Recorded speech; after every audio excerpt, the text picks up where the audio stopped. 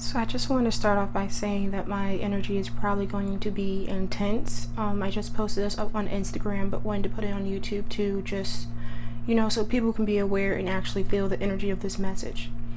So I felt called to pull a card from the Spirits of the North divination deck all day today, and I've recently got that chance.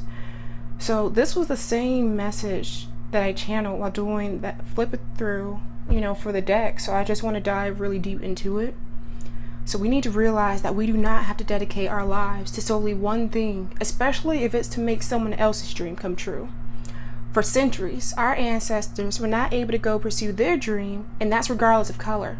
There are a lot of people all over the world who have been stuck in generational cursive of not being able to go after their dreams because their parents didn't, and their parents didn't, and so on. We live in a society that shames people for following their fire that resides within, so wealth and happiness can only stay concentrated for just a few, but that is no more. For anyone that sees this post or hears this message, go after the dream you have been thinking of but thinking you can't do it or you won't succeed.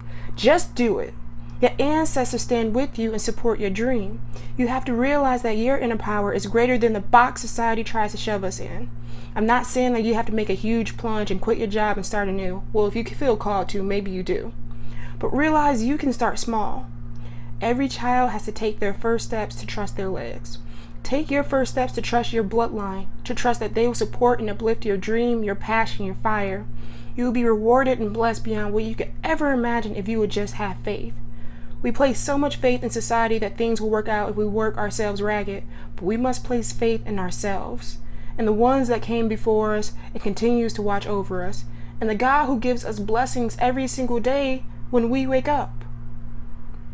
Realize that we are the seeds that they planted in this earth and they wish to see us flourish. So what are you waiting for? Isn't it time for you to be in bloom? Isn't it time to make them proud? Seriously, what are you waiting for? Go.